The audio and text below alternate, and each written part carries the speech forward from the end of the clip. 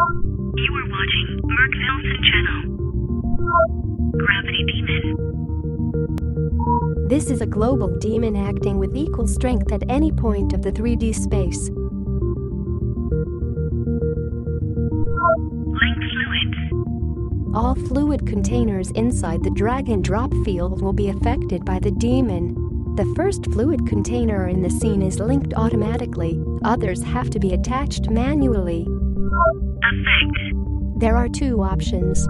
Force accelerates the particles and they become faster, and faster as long as the force is acting on them. Velocity only works with particles and adds the demon's strength value to a particle's speed.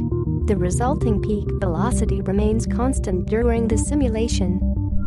Strength. This is the dimension of the gravitational acceleration, and it depends on your current location. Strength accepts both positive and negative values. The strength parameter is also known as G. Here are some values for the most important celestial bodies. Mounted. You can choose from three options to restrict the demon's scope. No turns on the global unrestricted force. Box restricts gravity to the inside of a box that can be scaled like any other object.